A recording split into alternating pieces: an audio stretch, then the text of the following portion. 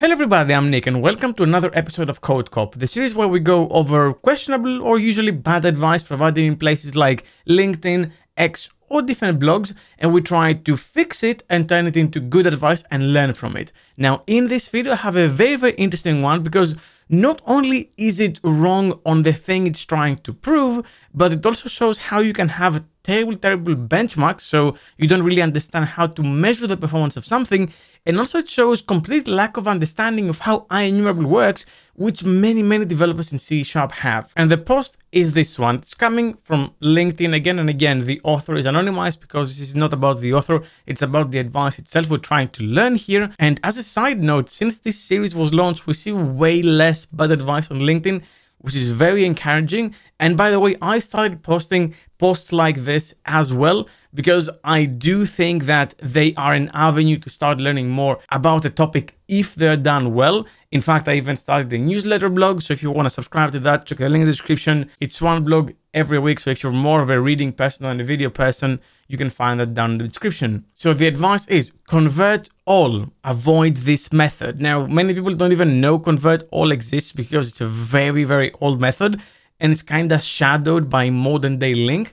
But in case you don't know, convert all is a method that exists for arrays and lists, and it allows you to pass a converter, as you can see over here, to turn it from one type of thing to another. It's very much a mapper in essence. You have a T origin and a T destination, and then you have a method that shows you how do I convert from one to another, which might sound very similar to how you can do similar mapping using the select extension method in LINQ. Now, the select method is on IEnumerable, the convert all method is on arrays and lists. And at the very bottom, we see what many creators try to do, which is prove their point using benchmark, which by the way, I do as well. But those benchmarks are only as good as your ability to write them well. Now, I want to see the text as well from this person because I always want to put as much context as their blog has or as their post has, so we don't misjudge them. So usually collection-specific methods are faster than IEnumerable equivalents, but not with convert all. Convert all is a method provided by list and array. It converts each element in a list to another type and returns a new list. Converter is a delegate that converts an object to the target type. So converter is a delegate. You can have sort of a lambda type syntax as well if you want to. And then unfortunately, unlike some other methods optimized for specific collections, convert all is less performant. We'll see about that. Using select.toList is not only more performant, but also more versatile since it works with all IEnumerable of type T. Share your thoughts, subscribe, and whatever. Now, the problem with this post, except for it being completely wrong, is that there is no code provided. So I'm trying to recreate these examples from the code I see here, and I actually think I got really close. So what I have here is this benchmark class, and what I do is I create 10,000 random orders using a consistent seed. So all the randomized strings are created deterministically, so they're the exact same size. And then I'm toListing it, so I'm storing it as a list in the beginning of the benchmarks. Then I have the same convert order method as the person has on the blog. And then I have the get or the basic infos, which converts all the items from one to another. And I am using the new converter as they do. Now, I can actually say just remove that because it's a redundant delegate thing. But the compiler is actually able to optimize that anyway, so it doesn't make any difference. I'm going to try to recreate the exact same thing as they did. Now, you might notice over here that I have a benchmark that returns an IEnumerable. You can't really do that. If I actually try to go ahead and run this benchmark, so benchmark runner, and then run the terrible benchmarks, then what benchmark.net will tell me is you can't run something that returns an IEnumerable because an IEnumerable indicates deferred execution. It means that the thing isn't actually materialized. It's not a view. It's not a materialized result until it is invoked as something else, until it is needed by something that can enumerate it. A toList, a for each loop, any of those things can materialize it. And one example of those, by the way, in case you don't know, is using the consume method, which means you can have a consumer that you store at the top of your class, and then that consumer is consuming the enumerable, and then you prove your point. And that's why you never return IEnumerable in a benchmark, because it doesn't test anything. It just tests the ability of the thing to create a deferred execution lazy invocation that is actually never invoked. Never do that. The closest I could get to the person's numbers is by turning this into a void and then just saying IEnumerable equals and then pointing to the select.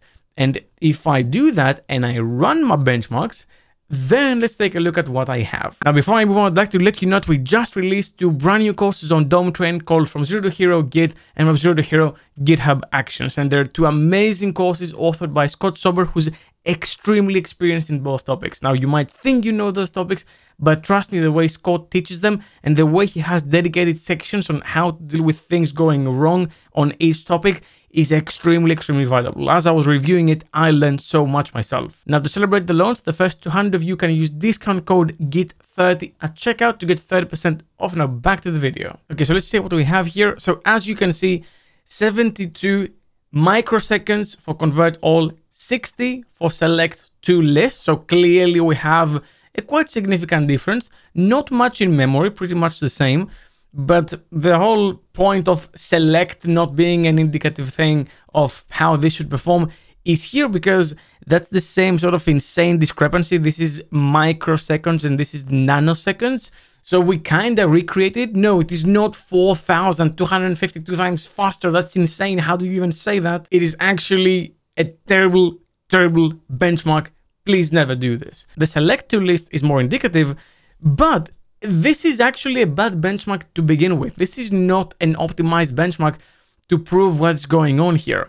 And I'll explain why. First, let's delete this IEnumerable thing. It's terrible. It doesn't make any sense. Then let's take a look at why the convert all method is slower. Let's go in the source code itself and see how it's implemented. So it accepts a converter of type whatever to type output. And if we take a look at the converter object, it is, as you can see over here, a delegate where you have your T input and your T output, which if you have a delegate, it means you can actually pass your own lambda in it.